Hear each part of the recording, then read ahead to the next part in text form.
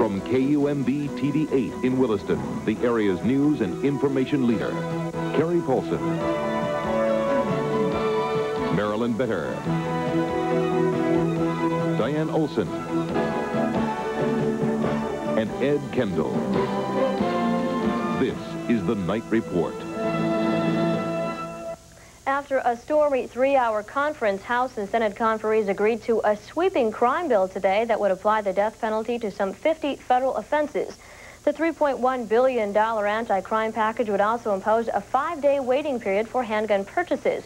The waiting period requires police to conduct background checks of would-be buyers. The bill would also provide money to states to beef up police patrols in cities, set up residential drug treatment programs for prisoners, and start boot camp programs for eligible offenders. House Democrats say they plan to bring the bill up for a vote tomorrow, while Senate Republicans vowed to fight passage and predicted a veto by President Bush if they failed. The space shuttle Atlantis got back on track with a successful liftoff tonight. Atlantis withstood a last-minute delay, and it's been smooth sailing since. Jay Barbary has more from the Kennedy Space Center.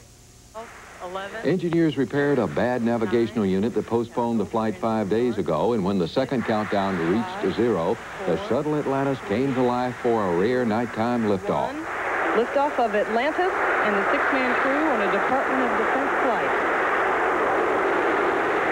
The 18-story tall shuttle roared into the night, leaving a trail of fire the length of 2 football fields, putting on a light show that could be seen up to a distance of 500 miles.